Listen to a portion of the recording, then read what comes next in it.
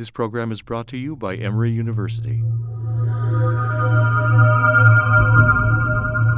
Call upon me, for I am the Black Jaguar. It is me you must invoke if you wish to scare the illness away. It's part of a quote from a Brazilian shaman. Shamanism is the world's oldest religious complex. It underlies the institutionalized religions. It is based on having a charismatic intermediary with the divine, a person who is willing to go into a visionary state and visit the powers beyond the human or terrestrial realm.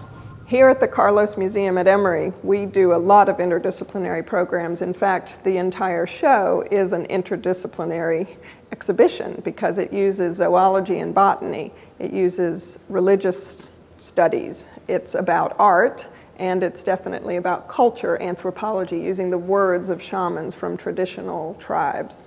Throughout the ancient Americas, we have images of the shaman and their animal self united in one single work of art. This is one of our best pieces in the museum collection. It's an early Maya piece, about 250 AD, and on one side it shows, again, a jaguar, but sitting in a human position, joined head to head with the human side. The two together are the epitome of this concept of the animal on your other side.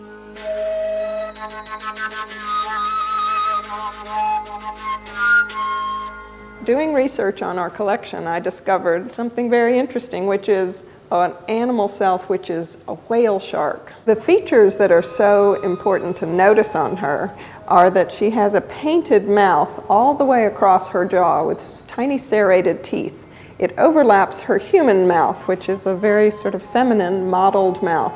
So the top of her whale shark mouth and the bottom of her human mouth are united. It's another way, like the other figures, of bringing together and conflating the human self and the animal self. The pieces in this exhibition are pulled from the permanent collection of Emory, and we're very pleased. We have over 115 pieces in the show.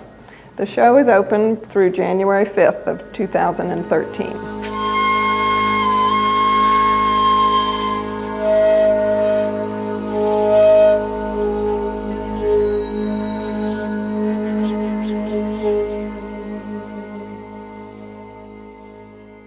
The preceding program is copyrighted by Emory University.